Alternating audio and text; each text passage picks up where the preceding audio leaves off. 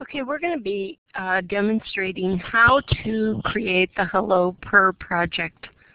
And as we go through, I just want to explain what some of the various components are that we're going to be working with. When we create a project, we click on the project link, and we can see a list of all of our projects by doing this. But I'm creating the new project, so I'm going to click on the new button, new project button, and I'm going to call this app Hello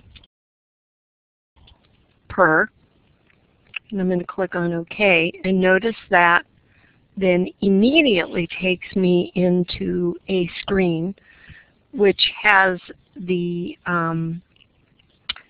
palette in it. So this is the designer window. Let's just get a little orientation. The name of my project is up in the upper left-hand corner. I have over on the right-hand corner on the top, I have something that says Designer. That's darkened, and that means I'm in the Designer window. If I click on the other one, it says Blocks. I'm going to go back to Designer. Let's talk about what these are.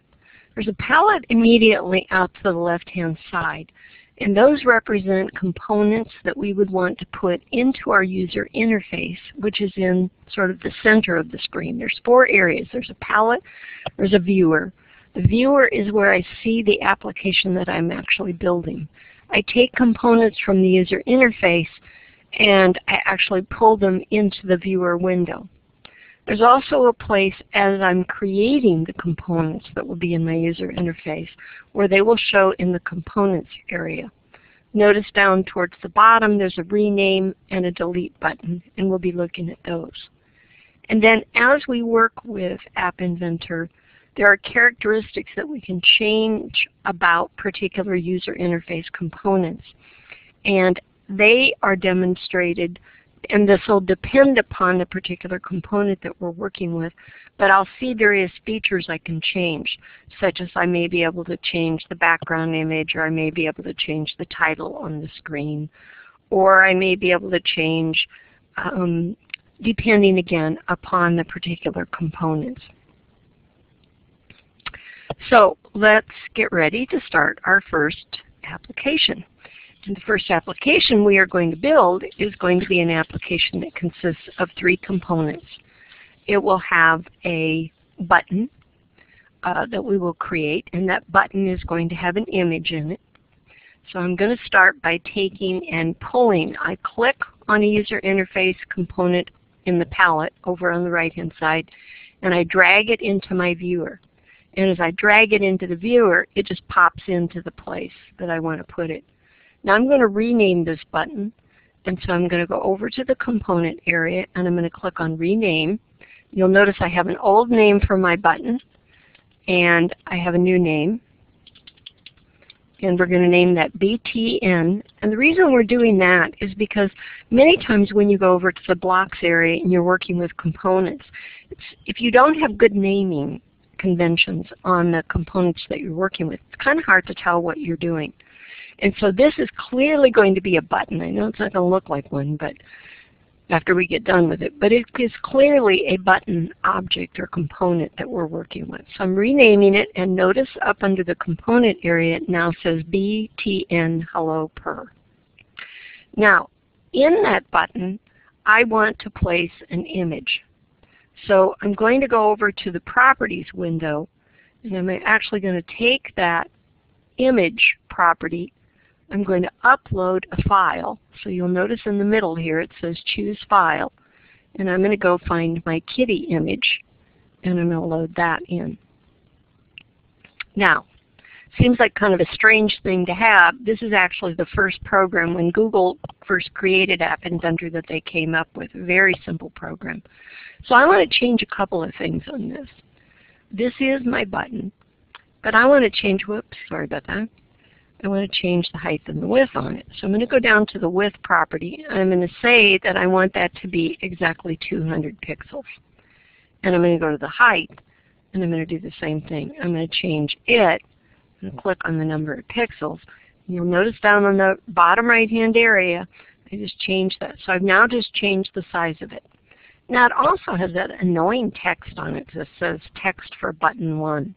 Well, I don't want any text in there, so I'm going over to the text field, and I'm just pushing the space bar or the backspace key and getting rid of the text altogether. And when I click outside, notice the text in that area has disappeared as well. Okay, I have my button done. It's pretty much all I need to do for it.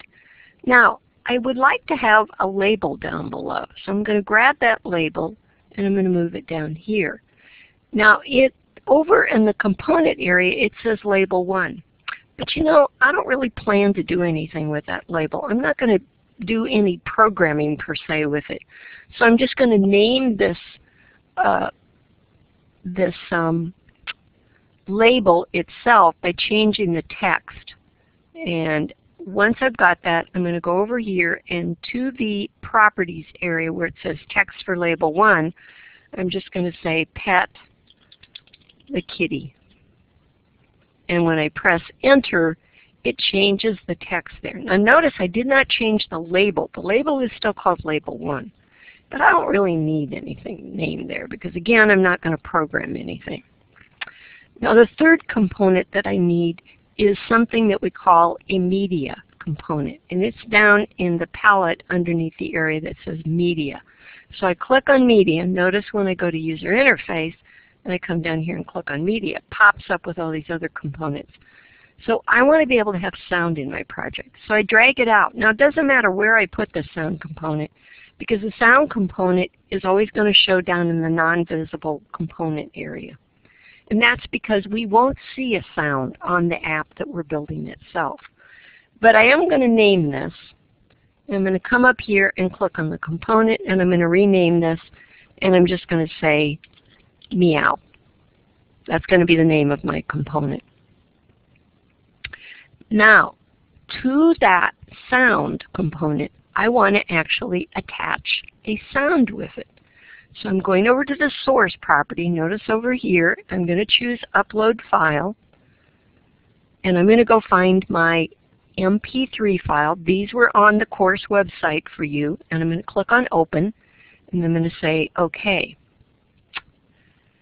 Now, I have 3 components. One is called button hello Purr. The other one is just a label with a description on it. And the other one is meow. So now I am ready to go over to the blocks area and start my actual programming. Now, remember we designed the application in the designer window. When we want to program those components, we go over to the blocks window. So I'm going to click on blocks, which is up in the upper right-hand corner. And now everything has changed again. This window looks very different. Let's kind of get ourselves oriented to it. There's really 2 areas in here. There's a blocks area off to the side, and the little things that we see down the side that say built-in, screen 1, and so on, these are called drawers. When I click on a particular drawer, like the control door, I will see that there are various components here that I can use to create my program. If I click on logic, oh, I see some things true, false here. If I click on colors, I'll see various colors here. But the drawers that we want to use today, that we want to do some programming for, are under the drawer that is specifically for the components that I built. Notice here's my screen drawer. Here's my button, hello Purr. Here's my label, and here's my meow. Now, what I want to be able to do when I create this application is, remember, this is a button. When somebody clicks on that button, it says when btn hello Purr dot click. So what that essentially means is when somebody clicks on that button, do this. Well, there's nothing to do in there, but I have to start out by first telling it what I want to do. So I drag that and move it out into what is called the viewer area. And what I've done is I've placed my first block, which is really a set of instructions. What that block says is when somebody clicks on the button that was named hello Purr, btn hello Purr, do whatever is inside of this area. Well, I don't have anything inside that area yet. What would I possibly want to do?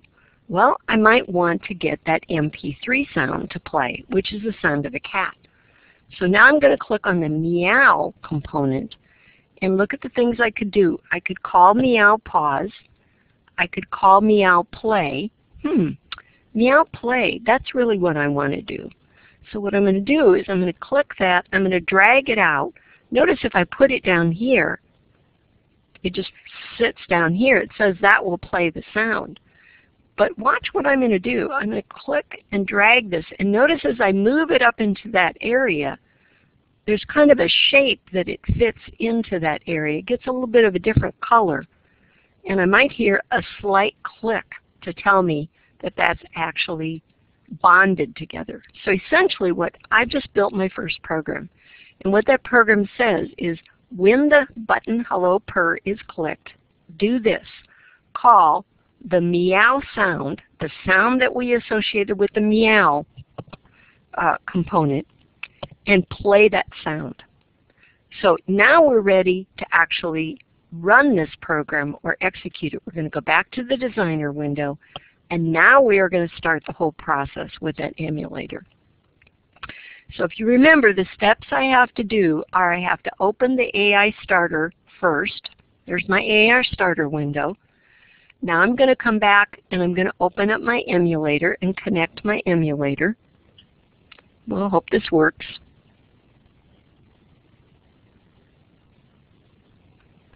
This might take a minute or two, remember. It's starting the emulator.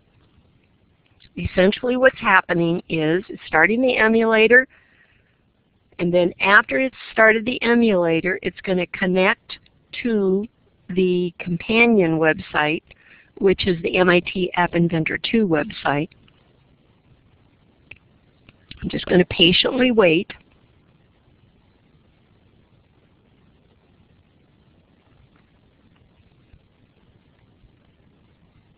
Okay, it's starting the companion. I'm going to move this out to the side a little bit. And, well, it says it's starting it again. It's making sure that it's going to be able to run. This is looking like it might be pretty good. Oh, let's see. Oh, there's something in the corner, and there's my cat.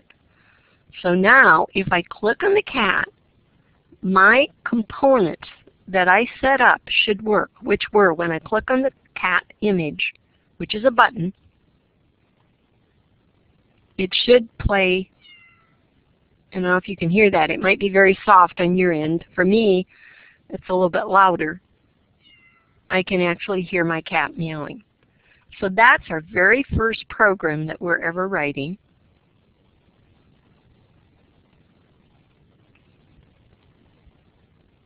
And let's hope that this was a good recording. And that concludes our recording.